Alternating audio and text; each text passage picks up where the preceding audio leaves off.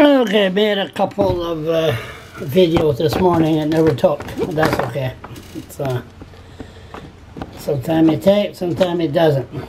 The memory chips are underway. Okay, so what I said this morning, and I'll do this video here, just a little tribute or memorial. I just remembered that it would be 4 years ago that my friend Myra died of cancer, lung cancer. And when I remembered, I looked at my watch, it was out there, and it was 10:30 sharp. In my mind, I always said that she died on a Saturday morning at 10:30,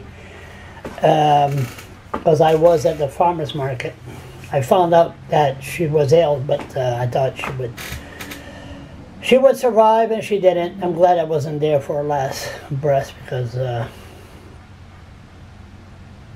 you don't want to see that. So anyway, it's been 4 years, long time.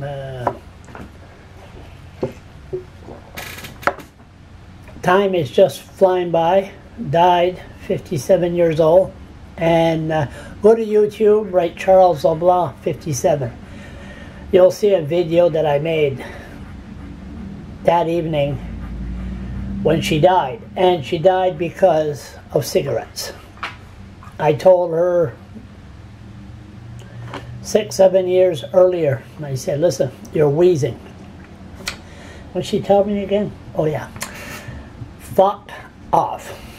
That was her exact word. Fuck off. There's nothing I hate more than a reformed smoker. And we fought and fought. Anyway, we know the whole story. And at the end, when she was in the hospital on her deathbed, looking at her 2 grandkids' pictures, making funny faces, knowing she'll never see them grow up because of cigarettes. And I could have done a video on her deathbed, but that didn't bother. But I did ask her, what do you got to say to people that smokes? What did she say? She says, don't be stupid. Don't be stupid. That's what her exact word. So,